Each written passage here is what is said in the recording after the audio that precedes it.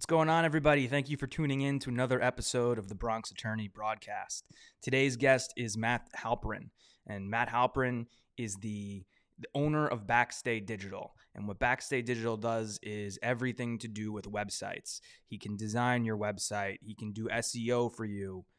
Personally, he did a website for me. He does SEO for prior law. I think he's great.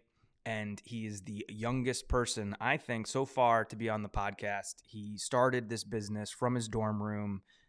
He's got a lot to say. He knows so much about this area, and I hope you enjoy the episode. All right. How's it going, Matt? Thanks for coming on the show today and talking to me. Thanks for having me. I'm glad to be here. So tell us a little bit about your background. Where'd you grow up? You just recently graduated from college. Tell me a little bit about that. So I'm from Westchester, New York, so a little bit south of where you are in the Bronx. Mm-hmm. And I went to Union College, and I went as an economics major. Okay. At that time, my goal was to become an investment banker or become a trader and work on Wall Street. Okay. So then I take it that it didn't go that way? Yeah. So my first internship, it was at a real estate investment trust. Okay. And I enjoyed it at that time, but I noticed people around me, they really weren't that happy where they were. Okay. They were kind of clocking in, clocking out, and I never really thought much of it. Now, by sophomore year, so that's about 2 years ago, I ended up making a switching from economics to political science. Okay. I just found that I enjoyed writing a little bit more, and COVID hit. Right. So I was at home. I just finished my winter term of school. We were on a trimester calendar, so it was fall, winter, spring. Okay. And I had nothing to do. I was sitting at home, just kind of bored out of my mind. Mm-hmm. And I had found a good way to take up time was to start writing. So I started writing content for other websites. Okay. For the purpose of it was SEO, so search engine optimization. I know you're very familiar with that. You're the big marketing guy, the marketing lawyer. Yeah. So at that point, when you were doing this, were you working for somebody else, or were you starting your own business, or what I was strictly doing this freelance. So I was doing this for you. I was doing it for prior law. I was doing it for my father and other small law firms that needed content on their website to help drive clients and pick up leads. Okay. So for somebody who might know nothing about SEO, they have a business and they go on and they make a little website. It has the name of their business and the address and their photo, and that's it, right? For someone like that, what is SEO? How does that help your business? So I think the best example for SEO is when you get a parking ticket or a speeding ticket. The first thing you do when you get a speeding ticket, say you're doing 82 and a 50, you're going to look up how many points am I facing when I'm doing 32 miles over the limits. Mm-hmm. I'd say most people look that up. Okay. And if you notice when you look it up, the first 5 or 10 websites are all traffic attorneys. Mm-hmm. And that is what SEO is. What they do is they write content on their websites, either through blogs or through landing pages. And their goal is to capture website traffic for people looking up keywords related to what their practice areas are. So in their case, they're looking for speeding ticket clients. And then their hopes is that their information on the website will be helpful, and then they can convert that person into a client. Exactly. So they want you to engage with their website. They want you to look through their content. Maybe get a little nervous, think you're going to lose your case if you don't hire them. Exactly. Yeah. A lot of call to action. So if you or a loved one have been speeding or been ticketed for a speeding ticket in New York, call so and so. Mm-hmm. So that's really what SEO is, and that's where I started. I was strictly writing the content for other web designers and developers, and it kind of gave me a little bit of freedom. I made a little extra money, and I kind of coasted until I'd say the winter. And that's when I really decided that I wanted to take my business to the next level and start expanding my service areas. So when you first got started, did you form an entity to do this under? Did you have somebody that was helping you with it, or was it just you under your own name? I was really lucky in that my father was a lawyer, and he was very prudent in that, he told me the first thing you need to do is you need to make an LLC. Okay. If you get sued, it'll go through your LLC. Your assets won't be at risk. Okay. So he was very helpful in guiding me through that. Mm-hmm. But I'd say I really started the business out of necessity, or I guess expanded it out of necessity, because I come back. This is about March of 2021.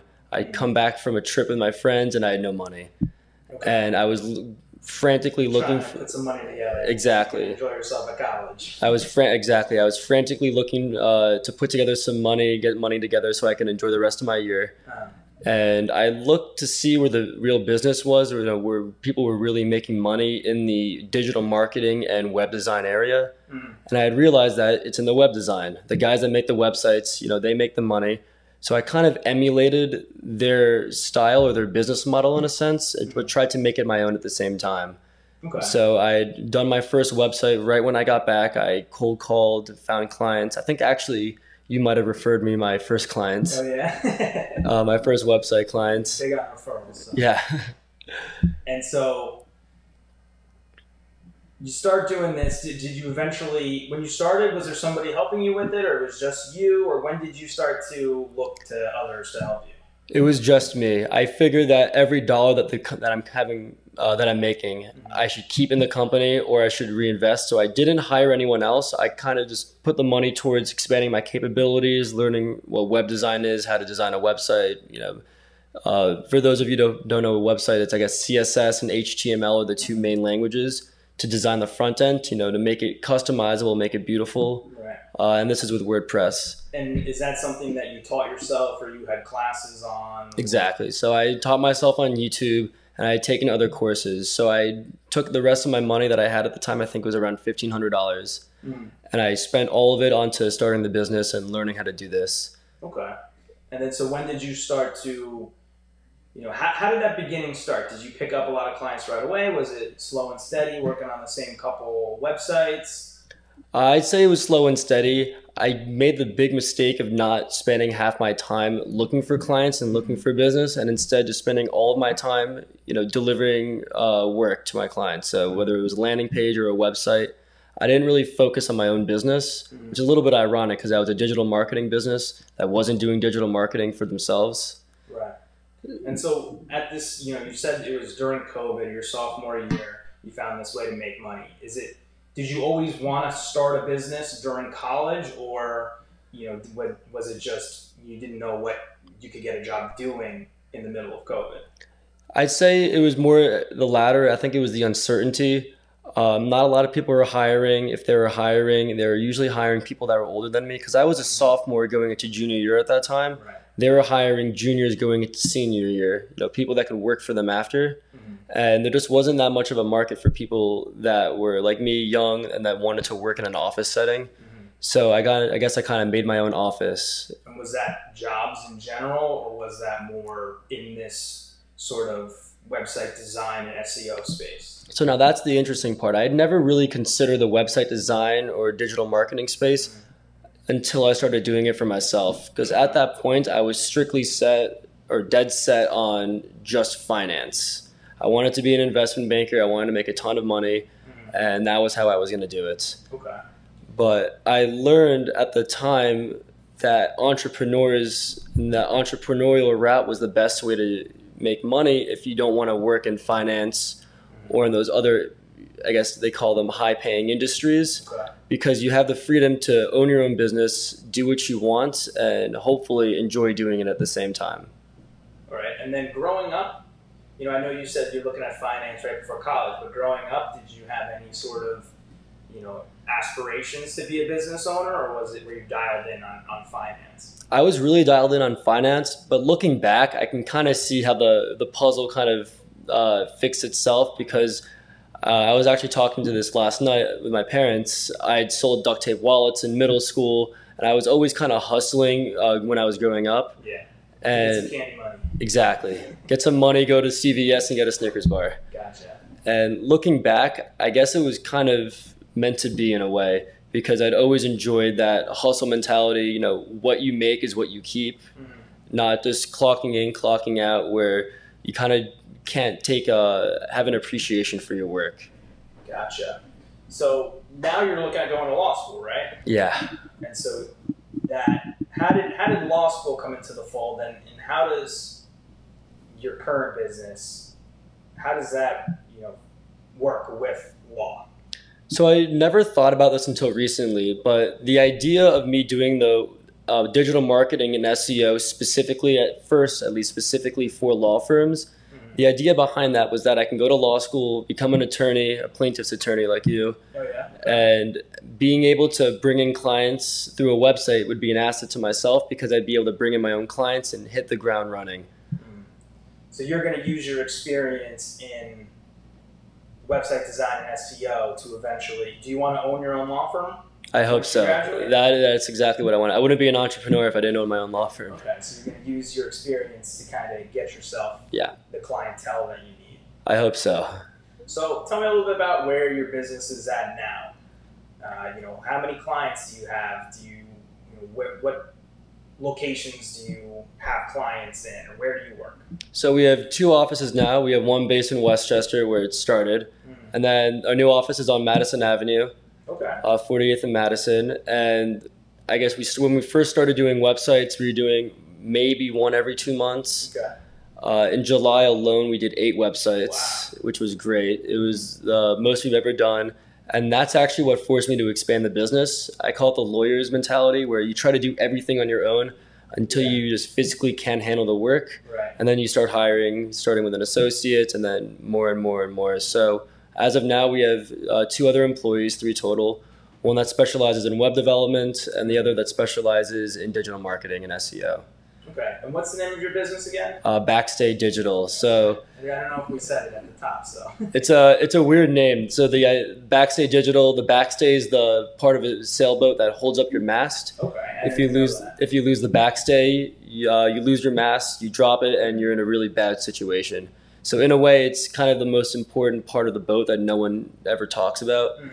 And that's what I wanted my web design and digital marketing company to be like. It's something that you don't realize how integral it is until you don't have it or until you really need it. Gotcha. So what I say is good web design you can tell, great web design you can never tell. I like to be invisible in the sense that you don't realize that we're there, but if you're in a business, you know how important we are to helping you bring in clients and maintaining a nice professional digital presence.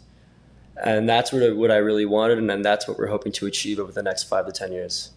Okay, and then so when you're building a good website, what types of components to a website do you need? I always try to go for the visually pleasing, functional type of website. So for example, a new thing I'm doing is on the front homepage of every website, I try to do montages. I'll show it to you a little later. Maybe we can post it up. But the montage is essentially like a video slideshow that it's become a new digital marketing trend in the last, I'd say, 6 to 9 months. So I'm always trying to kind of come up with new concepts that will allow me to create new, exciting, and unique content for my clients. Okay. I'd say that's where I am right now. And it's something that I think will help us grow in the next 5 to 10 years. Essentially, finding out what's hip, what's new, and if it doesn't exist, creating it for our clients. Because we always say we like to offer them, full 360 control over the website in terms of what they want, without them having to sit down at the computer and tell me exactly what to do. And that's in the web design. That's in the web design. And I'd say that's actually the biggest trend in the next 5 to 10 months is you're going to see a lot of websites where the front homepage, the top area is always a slideshow or a video. And what is it a slideshow of? Like what that business does and the people who work there? It could either be a slideshow of the business itself. So if you're a power washing company, it could be a slideshow of a ASMR type video where they're power washing graffiti off a wall. Gotcha. I'm actually doing a website right now for a digital media company that specializes in drone videography. Okay, so that's a pretty easy one to get some footage for. You can't get bad footage on a drone. That's what I always say.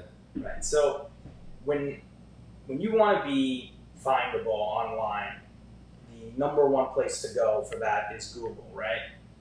Yeah, because Google is, no one says I Bing this the other day. No one uses Bing. Google is the bee's knees. It is what people use. It's what people search with, and it is the best way to get yourself in front of a big audience. So what do you have to do for a website so that it's it's climbing that ranks to becoming on the first 3 or 5 pages of Google. I'd say the most important thing you can do for your website is post every day. Okay. Or post at least, once a week. And what types of things should you be posting? So it depends on the industry. If you're a website designer, for example, like myself, I'll post on my website, new content about digital marketing trends. You're a lawyer, so you got to post about stuff that's related to your practice areas. So, for example, last year, trip and fall accidents went up 10% year over year. COVID could have played a role in it, but it's an interesting statistic nonetheless, and it's something that can help you get in front of people.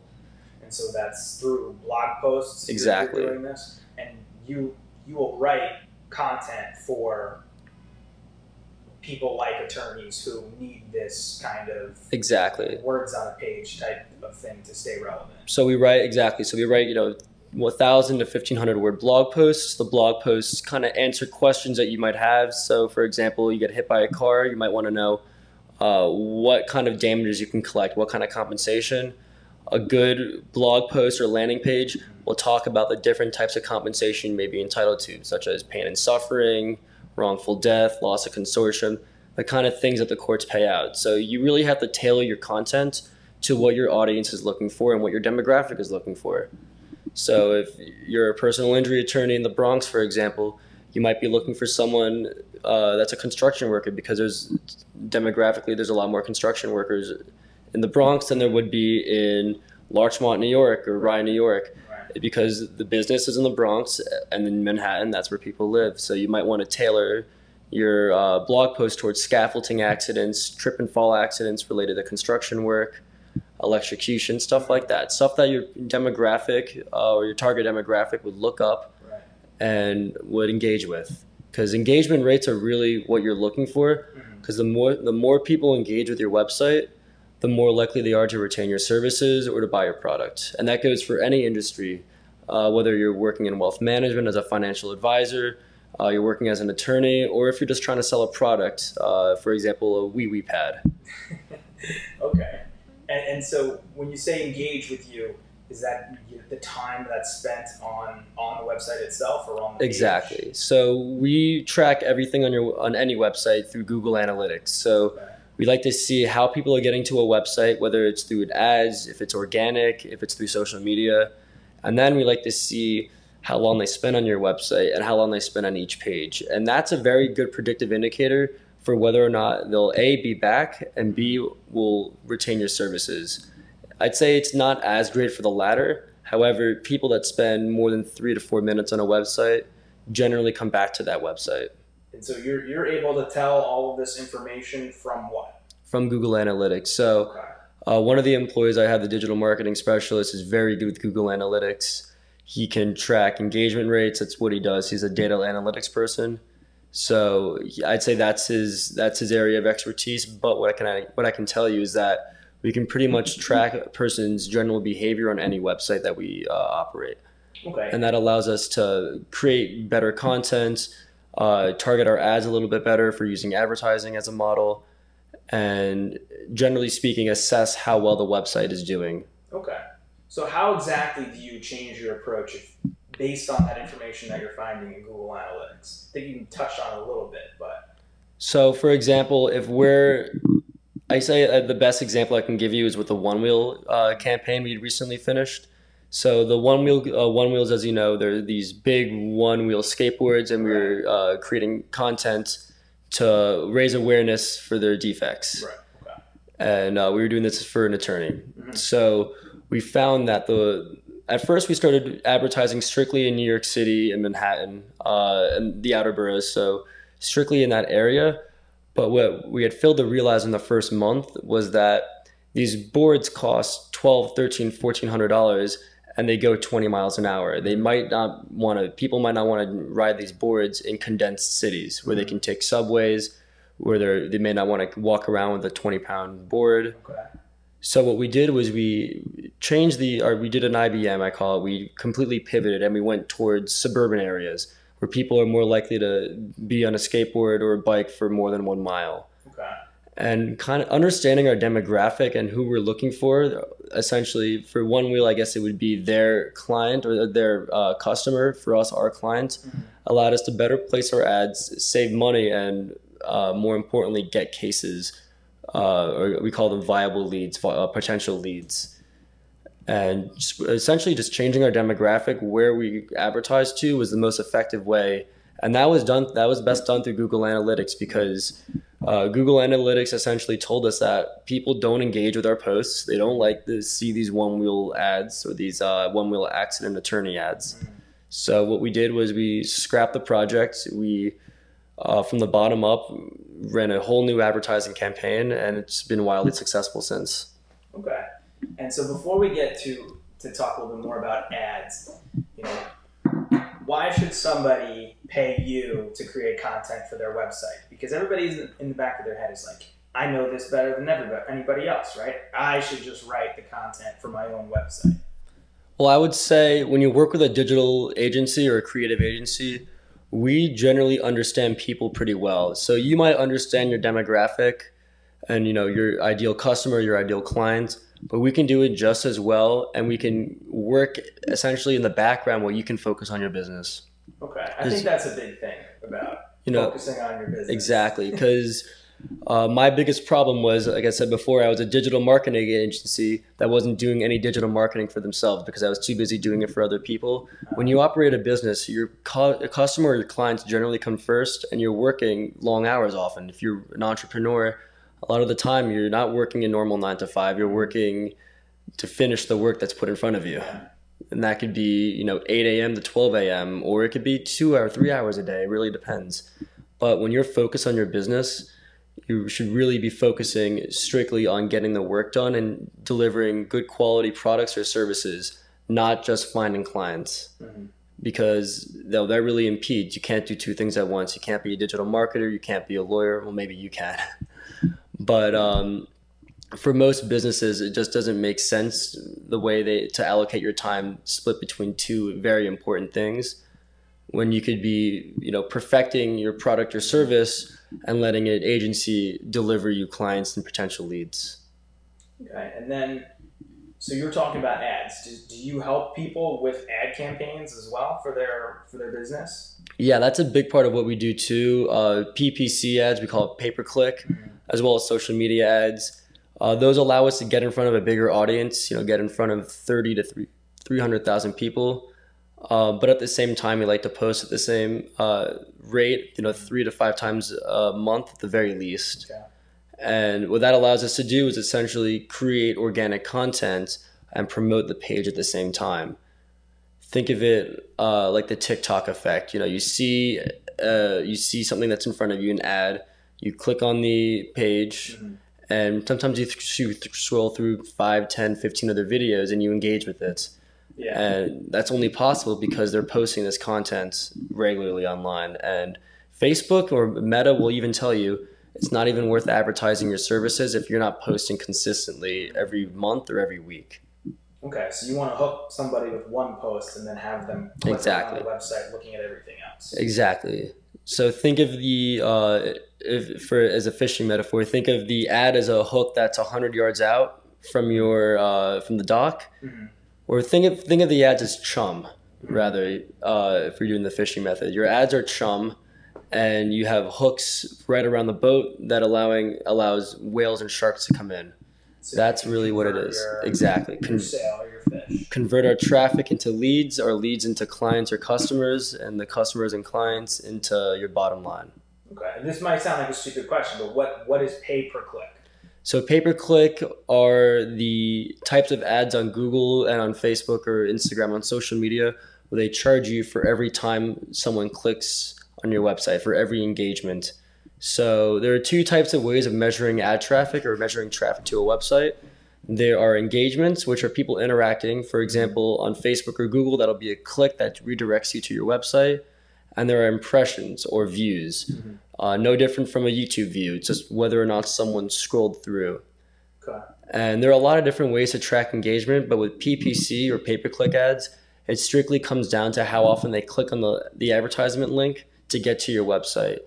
And in some practice areas or some industries, that's great. If you're a contractor, in some areas that could be a great way to bring in business, or a lawyer. But in more cases than not, I say most of the time, pay-per-click ads become pretty expensive, which is why we choose SEO. Gotcha.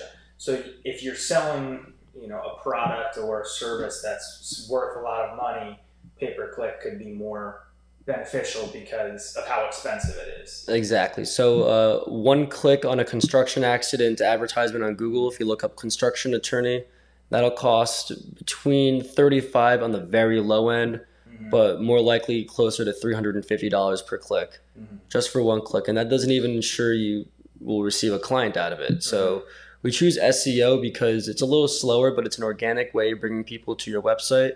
And sometimes we actually do SEO and PPC at the same time, which is the same thing that we do on social media, where we advertise and add content. It essentially allows us to get engagements with our content and help push it higher on Google. And there's a lot you can do with the social media advertisements as well, in terms of looking at your audience, right? Yeah, absolutely. If you have a business account with Instagram, TikTok, or Facebook, you have access to all their analytics. And I guess from a normal person standpoint that's not really immersed in this digital marketing area, it's a little overwhelming because you don't realize how much data they collect from you. Right. So how specifically can you pinpoint, your target customer that is the ideal customer for, your client's business? So some of it comes down to rationalizing, understanding consumer behavior. And I'd say our company is pretty good at that. We can understand who our target demographic, our target audience is, and tailor our content to that demographic, or to that audience. However, with the power of the meta data that they offer us, or meta being Facebook, Instagram, we can actually see, exactly how long people are spending on our posts, how well they're engaging. And they won't give you the actual timer, but every time you scroll through an Instagram post, a timer starts off. So you scroll to my post, 1, 2, 3, 4, you scroll down, and the timer resets. And they have a very good understanding of how people are engaging with your content. They don't necessarily give you those tools or the raw data. However, they do have a very robust platform. And that allows us to better understand our engagement and our audience, because if no one's engaging with your post, what's the point of posting at that point? This episode of the Bronx Attorney Broadcast was brought to you by me, Will Ferrero. I'm an attorney in prior law right here in the Bronx, and we primarily practice in personal injury. However, we do also do a variety of areas of practice. So I can help you with just about any sort of legal issue that you might have. I'm admitted to practice both in New York and New Jersey. And if it's not something that I can personally help you with, I can connect you with someone in my network of attorneys who is best equipped to help you with your legal issue. You can find me on Instagram and on Twitter at Bronx Attorney. You can send me an email, Ferrero@Prior Law, or call me at the office, 718-829-0222. And now back to the show. All right. And back to Google, Google searches. How important is it to have a Google My Business account and to be collecting reviews? Because that could be really tedious. That is critical. Okay. So there are two types of SEO.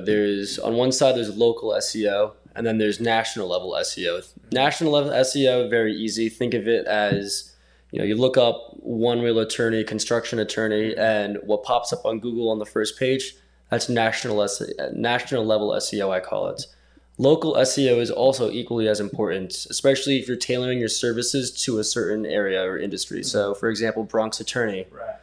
Local SEO is critical because if someone looks up attorney near me or attorney in the Bronx, all the Google businesses show up, and the way Google ranks them is not random. It's ranked often based off the reviews, based off how many people engage with them. So having a lot of reviews on your Google page is very, very important. And also setting up your Google business page in a way that you list out your services, so those keywords are indexed with Google, is very important, because if someone looks up maybe contract attorney near me, you might not show up if you don't offer that as a practice area with Google. Got it. And that's actually in Google's the way you set up your business account. Exactly. That's in Google Business specifically. So when you set it up, they'll give you all these questionnaires, and a lot of the time people just skip them over, but that is a big mistake if you do. I gotta go back in and look at mine now. I took care of yours. So, it sounds like you need all of these things to be taken care of to really have your advertising and SEO to be successful, right? Yeah, I would say it's like a Rubik's Cube in that you need every side to be perfect or to align nicely. It's going to be very hard to get clients these days as a lawyer if you don't have a website, but you have a very good Google business page, or vice versa. So you need to have kind of every side of the, of the Rubik's Cube there. I guess it's not the best analogy, but that's all I can come up with. So, it seems like now there's so many businesses that are offering what you're offering, right? I get emails that have since been filtered out of my email, for a ton of them. So why should people hire you to take care of this for them? I'd say we're results driven in that I say several different reasons. The first one, we're results driven in that we don't charge an exorbitant amount of money until we start delivering you clients. Okay. But the biggest, distinction with my company is that we have real people that are good at writing, doing our content. And that's at the basic level. A lot of the reason I got into this industry was I noticed that a lot of the content writers, a lot of the copywriters just weren't producing good content. The attorneys were spending an hour and a half making red lines and then delivering it back to the copywriter or the copy editor. And it just wasn't efficient for them. And so is that because they're writing with poor grammar, or they don't know the subject matter, or both? So it's a little bit of both. They don't know the subject matter, they have poor grammar, and also they don't know how to implement their keywords in. So they don't know how to add the main keywords, the primary keywords, we call them in the secondary keywords. A primary keyword could be, Bronx, New York employment attorney, and the secondary keyword could be wage theft. You need to be able to embed those keywords into your article, or I should say implement them rather, because if you don't, then there's no point in posting it because you're not going to target any specific search queries. So that's one thing that really sets us apart. And I think another thing that sets us apart is the quality of our services. We tend to deliver, at least I like to think we deliver pretty good websites, and we tend to be pretty responsive. So I think that's a big distinction between us and a lot of other companies. I like our websites that you made for us, so that I can vouch for that. Thank you. So I'd hope that that's a big distinction. You know who you're dealing with. A lot of the time we deal with referrals, so a lot of the time people can see what we've already done. And generally speaking, people like our websites. We give them full creative control over the website if they would like it. If they're not really sure what they want, we always deliver mock-ups, and we give them, kind of an option or multiple options to choose what they like. And we don't use templates, and we pride ourselves on that. We don't like to use themes or templates if we can help it. We like to make our own theme files if you're looking for... A template is something that you go online and you download it and then you fill in the blanks, right? Exactly. So we don't like to do that if we can help it, because that doesn't help with the SEO. That really impedes it. And that's one thing that also is a distinction and really sets us apart. When you're dealing with a lawyer's website, that's a WordPress theme, for example, 500 other lawyers could be using that. And a lot of the content, people just don't change. We will fight for you could be used across 5,000 websites.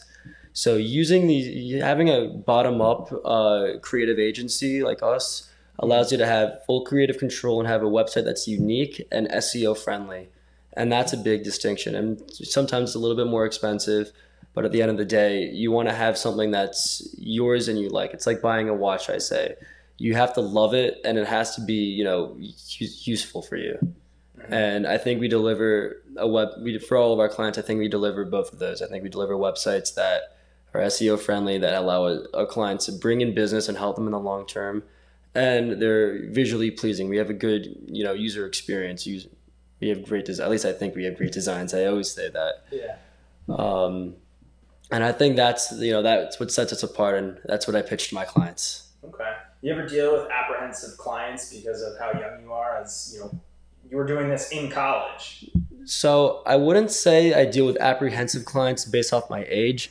I think clients tend to be they tend to be unsure because based off their age. I've noticed that selling a website to someone that's in their 40s is a lot easier than selling a website to someone that's 60, 65. Just because when you're in your 40s, you generally speaking, you've grown up with this technology. You understand, you were through the dot-com era where you understand how important a website could be versus, someone that's older, has been in business for quite a long time. They deal, often they deal based off or they get clients based off their reputation or based off referrals. And I'd say that's the biggest, that's the biggest, I guess, trend that I've noticed. Gotcha. I always like to ask people about that because, every once in a while, a potential client's eyes will bug out of their head when they realize that I'm their attorney and not some 60-year-old guy with a big white beard. So tell me a little bit about links. We've talked about links in the past, right? How to do, good SEO. You want to be linking throughout your website, and you want other people to be linking to your website too, right? Yeah, so outbound and inbound links on your website, and you want to have outbound links on other people's website. Okay. So link building is quite important. So what's outbound and inbound links? So when we do a page, you'll notice that, and pretty much any website, you'll notice that, let's just start with an attorney. There are links on the page that take you to your practice areas, that could take you to a contact page. These links essentially that are internal links, these inbound links, they essentially, or I should say there's internal links and external links and inbound links and outbound links. Internal links are within your website, so they take you to your contact page, they take you to your practice area page, and that kind of guides the flow of traffic. So think of it as... So that's a link on my page that links elsewhere. Exactly. On my website. It's like a current in the water. It pushes your traffic into this area or into another area. Mm-hmm. Outbound links are really just good for SEO in general. It's really difficult to describe, I guess, how good an external link, how it really helps your website. Now, having links on other people's websites or to other people's websites are very, very important. Mm-hmm. Because that allows people to get to, that's another traffic source. It allows people to get from one website to another instead of looking up or Googling or going on social media to get there. It's just a new way of, bringing people in. And that also gives your website credibility with Google, right? When you're on other people's websites. Exactly. So Google loves that. If you have no links on other people's websites, it won't necessarily ruin your SEO. It won't make it or break it. However, if you're in that middle ground, I call it the middle page problem, where you're not on the last page, you're not on the first page, but you're on like the 5th or 6th page. Yeah. Having these links could really push you higher. Okay. And I'd say that adds a level of credibility to Google. Having external links on your website, for example, to like a statistic point, a data point, also adds a layer of legitimacy for your own content. When you're linking to something else. Exactly. Okay. And I've heard that Google changes its algorithm kind of frequently about how it, values websites. How do you deal with the kind of moving target of that? I love that. I think that it's, in a way, kind of evens the playing field. Because if Google had never changed their algorithm, the way they rank websites, the guys I got in there early would just be there for life. It'd be like Manhattan real estate. Gotcha. This kind of levels the playing field in a sense that it gives you the opportunity to get to the first page. Mm-hmm. So whoever's staying on top of their game is the one that's rising to the top. Exactly. So, for example, since we're still on the lawyer's subject, if you're doing a products liability case and your keywords involve other products, Exact Tech, their hips and knees, one of the two, they just recently had a recall in February of 2022. And the problem with advertising or putting SEO up is that Exact Tech, technically they have a lot of SEO. They have pretty much the first page entirely with their products for any keyword related to their knee or hip or total hip systems, total knee systems. So having a changing algorithm, having Google adjusted every month or year allows you to get to that first page a little easier because you're not just competing against them. It's more of the way you go about it. Okay. What would you say the biggest difficulties of owning your own business is? Oof. I'd say the biggest problem with it is you got to wear a lot of different hats. Mm-hmm. You have to, some days you have to be the accountant, you have to run your own books. Other days you're the salesman, you're looking for clients, maybe you're cold calling. And I've noticed that wearing all these different hats can be convoluting and can kind of take away from or pull my focus away from where it should be on the business, churning out websites, creating content, and interacting with clients. And the operations really convolute things. They make it difficult to achieve your goals. So that's actually why I ended up hiring more people. I told you the lawyer's method. I worked until there was physically too much work for me to handle. And pushing that aside has allowed me to work more on the operations and building the company. Okay. And I'd say that's the biggest impediment that I've noticed in running your own business. Yeah, my next question was going to be, how do you deal with that? But you already answered that, so that's good. What would you say to somebody who is sitting in their dorm room thinking about starting a business, but is feeling apprehensive about it, or that they feel like they're too inexperienced or too young to really get started? I was actually just talking to my friend about that. Okay. I'd say just do it. I would rather be the person that tried and failed than the person that never tried, because you try and fail, it could hurt, it could put you down a little bit, but at least you tried. At least you did something that no one else has done, or at least most people haven't done. Yeah. Exactly. Not that many people. Everyone says America is the land of small businesses. Not that many people I know run their own small business. Sure. So just trying, putting yourself out there, I think is really valuable, and you can learn from your mistakes. Mm-hmm. So what's the first step you think you should take? What was the first thing you did towards approaching a new business? So I guess before you even consider starting a new business, I'd say the first step is find a problem. I'd say most great businesses, they start with a problem, and they start with a niche. Right. So I'd say find your problem, find your niche. So a big problem, I guess, in my industry, in the digital marketing, is just not a lot of people have websites these days. A lot of these small businesses have been founded way before websites were even a concept, and they just never thought to start one. So I found the problem and found my niche. And why do you think that is? You think people started and didn't have a website, so they thought they just never needed one? If it ain't broke, don't fix it. A lot of people tend to get their clients or customers from referrals or from, their reputation in the community, and they tend to stick with that. Whereas younger people, someone who's just started a business, whether it's website related or not, they understand the power that a website can bring. They can bring clients in. A lot of people don't even have Google businesses because they don't think it's worth their time. Got it. Yeah, and that's something that's relatively easy to do. 10 minutes, I'd say. Very easy. So, what do you think is the most in the past few years of owning a business? Well, what's been the most rewarding thing, or what do you think has been your greatest accomplishment so far? I guess generally speaking, rewarding is seeing the finished project, or the finished product.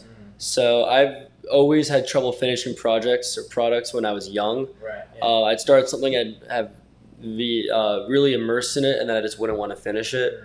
So nowadays, I really take pride in finishing a website. Gotcha.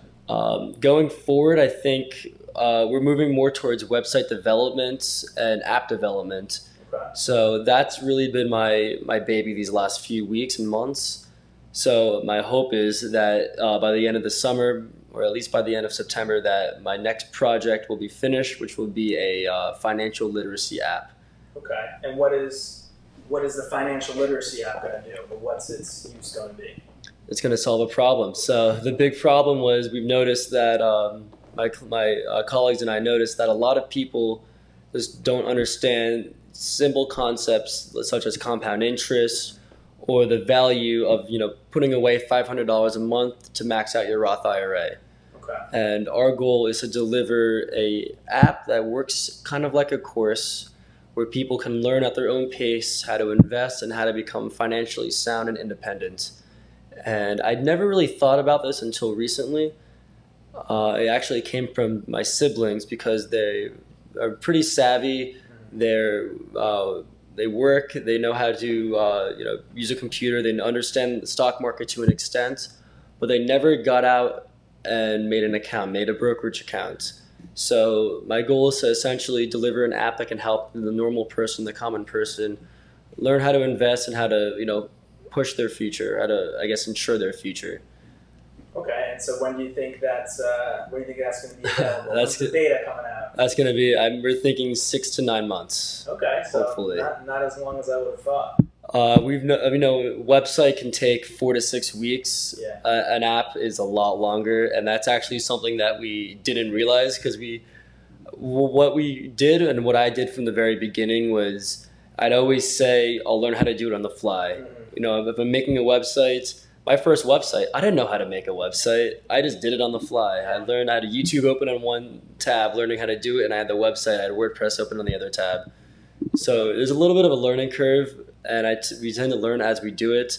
With the app, it's a little bit different because I'm the one doing the learning. We have app developers or web developer, and he's the one that's in charge of it.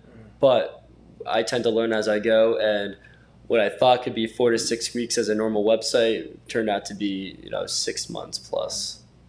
And so is app development something that you offer clients through your business, or is that something that you're just doing yourself? So this particular project we're doing ourselves. The reason why we're doing this ourselves is because we want something to show our clients. Mm-hmm. It's very difficult to sell a website to someone or to sell an app if you've never done it before. Right. No one wants to be your first. Yeah. So we're doing this to kind of get experience doing it. The website, we never did that, and that was I'd say a mistake because we were learning on the fly, and we did make a lot of mistakes on the way. Mm-hmm. Doing an app, we don't want to make those same mistakes, so we're going to do it ourselves. But in the future, we will be offering website developments or think web applications and app development services to clients. Okay. Whether they want an app for their own business or if they're raising money for a startup, we will provide those services, and that's where we're really looking to move in the next 5 to 10 years. Okay. What else do you see on the horizon in the next 5 to 10 years for you? In terms of the digital marketing and design, I think we're actually going to move away from the digital marketing and more towards the, creating websites and creating apps. Real tangible things that can really develop, really push us into the next decade. Tends to be a lot of, as you mentioned, you get a lot of solicitations for digital marketing. You don't get as many for web development, and for app development, the market just isn't as saturated. Mm-hmm. So that's where we're really trying to push. We think it's a growing industry. There's a lot of demand for it. So our hope is to really find or move into that niche and move away from things that we started off with, things that seem a little bit more comfortable. All right, cool. And so if somebody wants to get in contact with you to inquire about your services, how can they find you? So they can find me at backstaydigital.com. You can always email me. My name is Matt, and my email is matt@backstaydigital.com. We try to make it easy. Yeah, you looked right into the camera for the sell there at the end. The call to action. All right, Matt. Thanks for chatting with me today. Thank you. It's been a pleasure. Thank you for listening to this episode of the Bronx Attorney Broadcast. Please like, review, and subscribe so we can help the channel continue to grow. And if you're interested in connecting with any of the guests, please let me know, and I'd be happy to make the introduction.